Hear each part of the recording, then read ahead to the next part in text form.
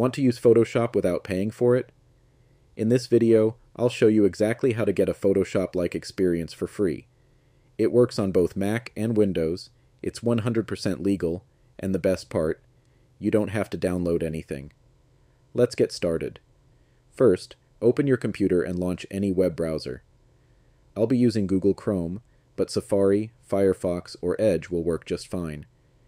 In the search bar, type photop.com and hit enter. This takes you straight to Photop's website. Next, click on Start Using Photop. Photopea is a powerful online editor that looks and feels almost identical to Adobe Photoshop.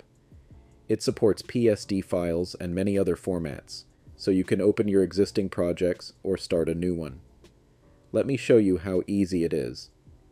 I'll click New Project. Here, you can set your dimensions, adjust settings, or pick from ready-made presets.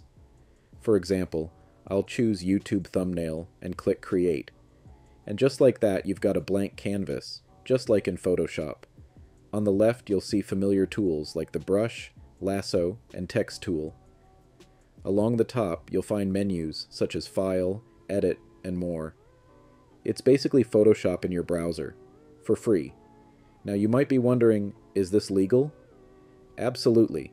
Photop was built from scratch by independent developers. It's not owned by Adobe, and it's supported by ads, so you can use it for free without breaking any rules. You'll notice some ads on the side, but they're not too distracting.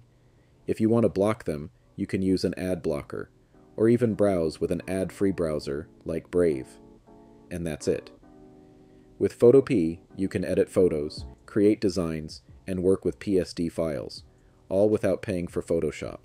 If this video helped you out, don't forget to hit subscribe for more tutorials and tech tips. Thanks for watching, and I'll see you in the next one.